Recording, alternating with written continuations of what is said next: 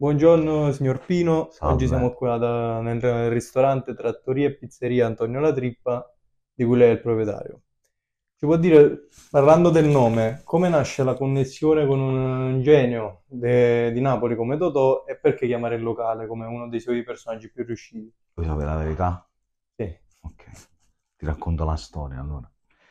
Questo locale si doveva chiamare Alardiata, proprio apostrofo Lardiata. Avevo fatto già tutto, tavoli, piatti personalizzati, divise personalizzate e le insegne tutte fatte bene, tutte fatte a mano in ottone, ottone bello, bellissimo.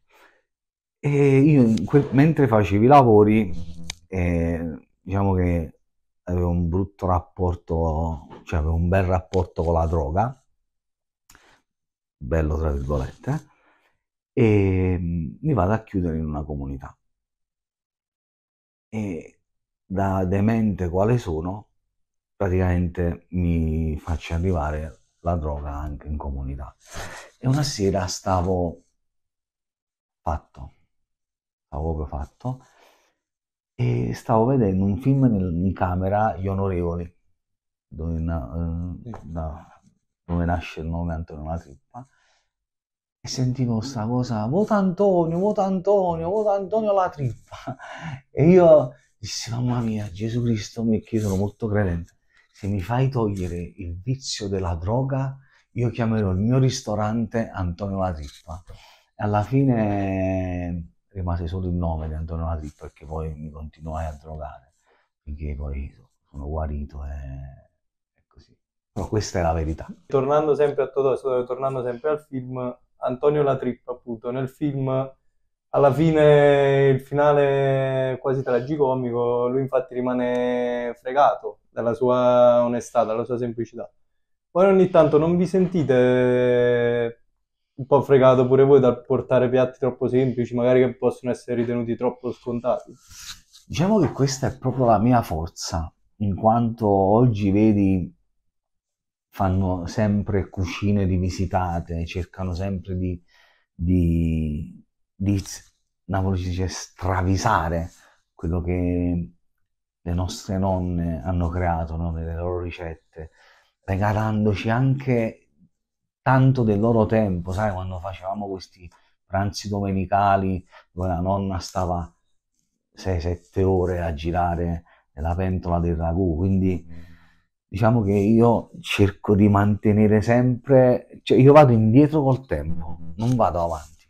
Esempio, oggi vedo l'ardiate di tonno, cioè cosa impensabile, cioè la lardiata nasce perché i Borboni uccidevano i maiali, il grasso invece di buttarlo se lo prendevano i contadini e lo mettevano sotto sale e il grasso si induriva, quindi mentre i Borboni mangiavano lasagne, cannelloni e tutto quanto, i contadini si facevano la lardiata, quindi dico la lardiata di tonno, il lardo, il grasso, dove ce l'ha il tonno? Cioè il tonno si usa anche nel sushi perché è un pesce magro, no? Ce lo danno pure i nutrizionisti. Quindi la mia forza è proprio quella, di fare anche la semplice ma fatta bene parmigiana di melenzane, che oggi tutti quanti per fare presto la infarinano e la friggono, la melanzana. Le nostre nonne la facevano indorata prima nell'uovo e poi fritta, anche perché per darci quel senso di abbondanza, perché con due fette di melanzane si faceva una parmigiana così alta, perché sai l'uovo comunque cuocendo si spessisce e quindi rende più voluminosa la parmigiana di melanzane. Nel tuo locale, quindi, quanto è importante, seppure ci puoi dare un metro di paragone alla tradizione? È la cosa più importante, la tradizione. Cioè, da là non si scappa. Pensa che qua abbiamo ancora, tu non sai l'esistenza dell'idrolitina. Mm. Praticamente tanti anni fa non esisteva l'acqua frizzante. E praticamente prima esisteva o maschia femmina, quindi la bustina rosa e la bustina azzurra, quindi si miscelavano tutte e poi l'hanno unificato facendo una sola bustina che si rendeva l'acqua frizzante con l'idrolitina, ma anche lo stesso vino con la gassosa. Cioè qua serviamo il vino con la gassosa per due motivi: A, per allungare il vino, e B, per non ubriacarci, perché il vino era bello pesante. Diciamo, sono tradizioni che magari in futuro non, cioè, si stanno andando a perdere col tempo. Qual è il metodo che tu usi e in che modo cerchi di preservare al meglio queste tradizioni? Guarda, a me non è che mi dispiace sto fatto che stanno distruggendo e devastando la tradizione napoletana, perché io ho un figlio che dovrà portare avanti questa battaglia, quindi è lui che domani dovrà tenere fede alla tradizione e stare sempre al passo. Ti faccio un esempio: noi facciamo una zuppa di ceci e baccalà fritto. Sì, uno deve sapere, ed è importante, è la cosa che io sto cercando di trasmettere a mio figlio. Allora, tornando magari ai piatti, andando più nello specifico, qual è il piatto che tu riproponi nel tuo ristorante che ti ricorda più la tua infanzia, il tuo passato? Quel piatto che tu da bambino lo vedevi la Secondo domenica te? era felice. Secondo te? Siamo tra il ragù, parmigiano di melanzane e Ragù, genovese. l'hai detto Ragù. tu, il primo ragù. Non c'è piatto più il ragù e i crocchè.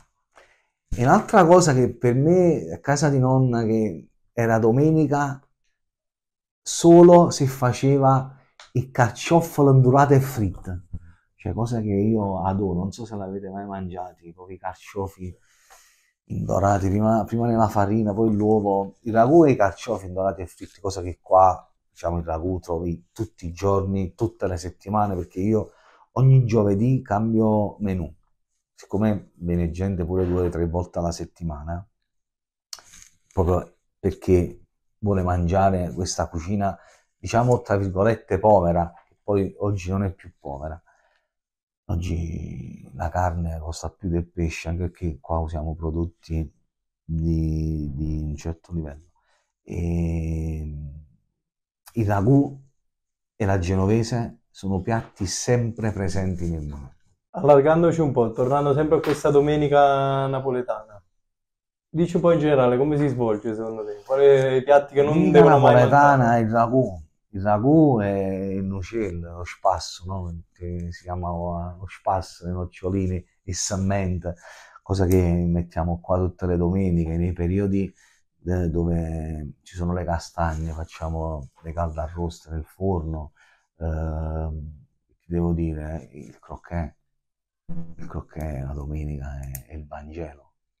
Magari anche piatti che sono meno riconosciuti, anche all'esterno, meno riconosciuti come tradizione napoletana, che però noi qua viviamo in pieno. Proprio come hai La detto voi, il genovese. La croquet. genovese, ragazzi. La genovese si fa solo a Napoli, quella vera. Quindi hai voglia di sbattersi, di fare. Io oggi addirittura vedo chi la fa col maiale. È impensabile fare la genovese col maiale. Cioè, la genovese si fa col muscolo e la corazza. Quindi il maiale ti caccia acqua, la genovese deve essere bella cremosa, asciutta, ti dà quell'effetto caramella, no? Allora, Pino, noi sappiamo che tuo figlio ti segue sia sul lavoro, ma proprio è una vera e propria passione anche per lui. Tornando sempre ai giovani, come pensi che proprio le nuove generazioni che sono meno legate alle tradizioni magari possano portarle avanti proprio loro? Questo è un problema, però ti devo dire una cosa che ti sembrerà strano. Questa cosa è importante, cioè ti rispondo proprio alla perfezione a questa domanda. È il perfetto contrario della domanda che mi hai fatto. Non so se mi sono espresso bene.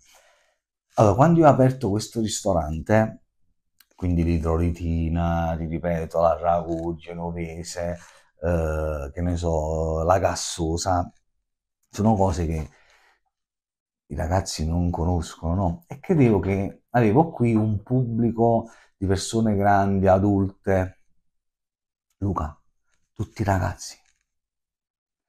Quindi la tradizione. Allora, ti faccio un esempio. Facciamo un buffet. Io ti metto una frittata di maccheroni qua, poi ti metto il kebab.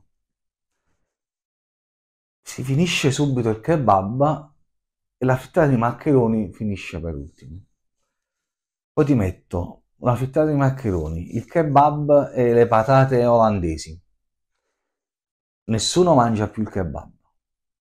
Finisce subito la patata olandese, la frittata di maccheroni finisce per ultimo. Poi ti faccio un altro buffet. Ti metto una frittata di maccheroni, ti metto il kebab, le patatine fritte, il pollo fritto. Finisce subito il pollo fritto, rimane il kebab, rimangono le patatine, la frittata di maccheroni finisce per ultimo. Con questo che ti voglio dire? Che tutto quello che è momento finisce subito e poi scompare.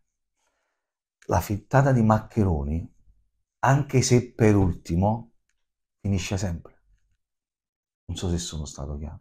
E la costanza, Punto che la di... gente come punto di riferimento c'è sempre la tradizione. Cioè io posso andare a mangiare il crudo, posso andare a mangiare la carne, posso... una volta alla settimana. Menù spaghetti a pomodoro fresco, lo mangio sempre. Almeno 2 volte alla settimana. Andando un po' più nella parte tecnica, la dieta mediterranea, tu come la incarni? Qual è la tua idea e come la riproponi al tuo ristorante? Magari rifacendoci pure la classica piramide alimentare. Diciamo che qua comunque, avendo anche a pranzo tanti medici, informatori scientifici, io comunque tendo a tenere sempre qualche portata, vedi la fresella, vedi l'insalatona con pollo, calamari, cioè comunque qua trovi sempre un pizzico di dieta mediterranea, anche, che ne so, un po' di riso in bianco, riso all'insalata, questo lo facciamo sempre, perché diamo la possibilità a tutti, ti ripeto, c'è gente che viene anche 3-4 volte alla settimana per lavoro, quindi io devo dare sempre diciamo, Menù un vasto. menù un po' più riservato a loro. Ma come lo stesso legume, pasta e lenticchie, pasta e ceci, pasta e fagioli, che fanno parte comunque della dieta mediterranea. Pino, per ultimo noi ci teniamo a farti una domanda un pochino più personale, parlando magari un po' più di te stesso, però parlando di te stesso puoi magari aiutare tante altre persone. Sappiamo che comunque tu hai avuto una dipendenza in passato e la ristorazione, il cibo, la cucina, in che modo ti ha aiutato a uscire? In che modo può aiutare magari tanti giovani con problematiche ad uscire? Uscire no, il cibo non c'entra niente con la dipendenza, però vive con me insieme al cibo, perché io ho vissuto momenti eh, drogato col cibo, ubriaco col cibo, lucido col cibo, sempre col cibo. Io poi ho avuto la sfortuna di, eh, questo non so se può aiutare qualcuno, di non vivere la mia adolescenza. Cioè io da che ero bambino a 11 anni e mezzo me ne andai a fare una stagione fuori con mio zio e quindi ho vissuto da bambino ad adulto, perché comunque lavoravo con persone che avevano 40-50 anni. Quindi io la mia adolescenza non l'ho vissuta, l'ho sempre vissuta nei ristoranti. Quindi sono diventato da adulto a uomo. E questa è una cosa che io mi porterò sempre appresso per tutta la vita, Luca, perché la dipendenza forse è nata perché io volevo un punto di sfogo, perché io lavoravo sempre. Quindi quello che forse posso consigliare oggi è di godersi la vita nei momenti in cui si deve vivere l'adolescenza, la maturità e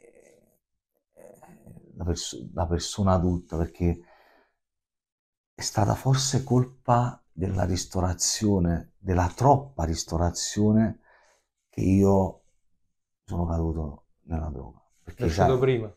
sono cresciuto troppo presto. Poi sai che succedeva la sera che poi tornai a Napoli e andai a lavorare nelle varie pizzerie a Napoli. La sera ci stavo, se a Napoli si dice o fuia a fuia, il fuggi fuggi, no? Quindi, che ne so, il pizzaiolo andava a puttane, il fornaio si andava a fare le canne, il cameriere si andava a fare la cocaina, il tuo cameriere andava a giocare a poker e io mi sono introdotto nel mondo della cocaina. Quindi il consiglio che posso dare è sì, bene la ristorazione perché la gastronomia, la ristorazione, l'avere a che fare con la gente è la cosa più bella che possa esistere nel mondo, secondo me. Però fatta nei giusti tempi, nelle giuste maniere e non dedicare la vita al lavoro, ma regalare alla vita i vari tempi che bisogna dedicare. Avere una vita Sì, vissuta. viversi la vita perché alla fine io ho regalato alla droga e alla ristorazione 33 anni della mia vita, 34 anni. Cioè, non conosco una discoteca, non conosco un aperitivo, non conosco niente, stavo sempre chiuso nei ristoranti. Pensa che la prima volta che entrai in discoteca alla festa di 18 anni di mia nipote, io c'avevo la Ferrari, entrai con la macchina nella discoteca. Dici, no, io una volta che devo entrare, la prima volta devo entrare con tutta la macchina in discoteca. Queste sono le cretinate che ti fa fare il post droga. Ma finalmente siamo bene. E vi auguro in bocca al lupo. Grazie mille Pino, ti ringraziamo anche per la tua disponibilità, per la chiarezza e averci lasciato qualche aneddoto che è importante, che Grazie a sicuramente ci voi. fa capire qualcosa in Grazie a più. voi che oggi mi avete dato una botta di vita.